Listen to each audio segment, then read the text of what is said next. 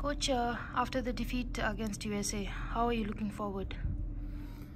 Yeah, the good thing after that game is that we still have a chance, and now it's Morocco coming up tomorrow evening, and I think we have a good chance. Of course, Morocco is also a very good team, and they just lost with 1-0 against Brazil, and they are defending very, very well as a team, I will say. They also very technical sounded, good technical skills, good passing game and so on. But hopefully we have a team that definitely can handle the speed, because my feeling is that our team have a little bit of players with a little bit more speed than they have.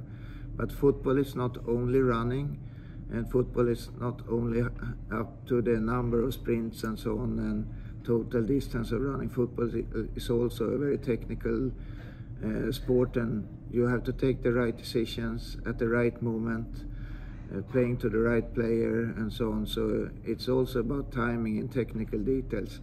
But most of all, we definitely need to show more attitude. And that was our main problem the first game, that we couldn't really handle the press. We were not 100% ready for it. And now we have to be. Now it's win or out almost. So now we need to take the chance to handle this game in a good way and show that we are a much better football team than we showed the first game. What areas are we looking to improve after the USA game? The passing game, don't be afraid, just play the game as you were doing when you start playing as a kid or in the backyard. Just play for having fun, feel free to play, and change the attitude, in and tackle, be there. Don't look at the others and think that, they are so good. Now we have to show much more attitude. What do you think about Morocco? Morocco is definitely a good team.